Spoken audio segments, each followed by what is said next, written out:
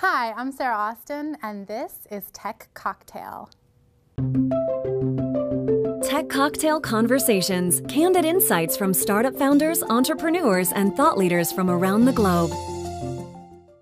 Hi, I'm Sarah Austin, and I'm the creator of Pop17. It's a video platform that tracks and analyzes the wheres and wherefores of micro-celebrity with an emphasis on startup companies in Silicon Valley. So anybody can be one of the most popular 17 of the day.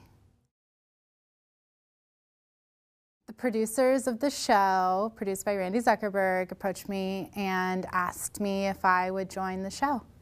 So I thought, well, everyone's going to ask me why I'm not on the show if I say no, so I might as well just do it. I think that the show could track startups more, but it does bring the whole startup process a little bit more into the front of popular culture in America, and I think that that's really good for the economy right now. A lot of people have said that my show, Startup Silicon Valley, is not authentic to the actual startup process. And whatever people might say, I know that I am authentically plugged into Silicon Valley.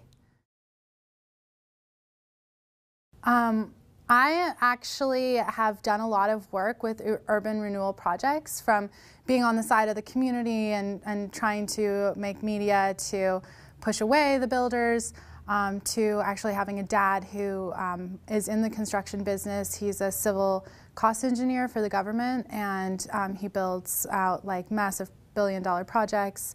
And I've seen how both sides, from the developers to the local community. And from my experience here downtown Las Vegas, I can see that there is a nice balance between the community and the development, because it's not just all about the development and making money. There's a whole community and care element to it that I think the local people from who I've talked to so far all agree that there's been more done in the last 1 year here downtown for the positive than in the last 10 that the government has done.